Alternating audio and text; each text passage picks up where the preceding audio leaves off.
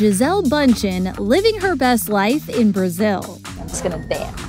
The model's celebrating Carnival in Rio de Janeiro and documenting all the fun she's having in her home country.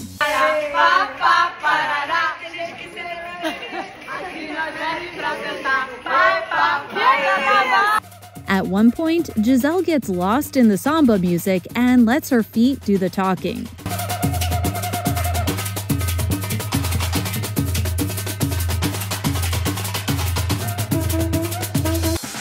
And if Gisele's outfit looks familiar, it's because it's a total recreation of the ensemble she rocked in 2004. The cropped shirt that reads Brahma, a nod to the Hindu god, white low-rise pants, and her washboard abs, still chiseled as ever.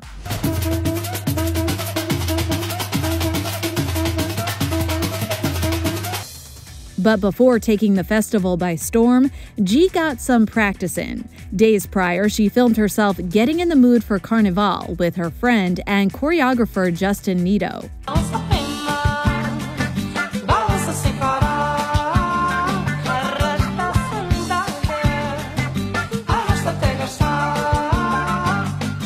To me, beauty means how the woman carries herself, how she smiles, how she stands, how she's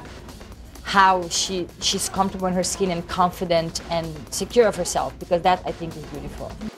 Also beautiful, Gisele's new era as a single gal. She and her ex-husband, Tom Brady, finalized their divorce in October after 13 years of marriage. The good news is it's a very amicable situation. And since their split, Gisele's been spending a lot of time in her native Brazil. In December, she celebrated the holidays with their two children, Vivian and Benjamin. Then shortly after the new year, the supermodel shared this photo meditating in a rainforest. I'll get to the point right away. I'm retiring for good. A big point of contention in their relationship, Tom's long-standing commitment to football, retiring in 2022, only to unretire before officially hanging up his jersey earlier this month. Really, thank you guys so much, to every single one of you, for supporting me. My family, my friends, my teammates. And I feel like I'm so driven to succeed in football, and that's taken me away from other important priorities, which are my kids, my wife, and she's really held it down for our family. Though they're now divorced, Gisele still made it a point to publicly congratulate Tom, writing, quote, "Wishing you only wonderful things in this new chapter of your life."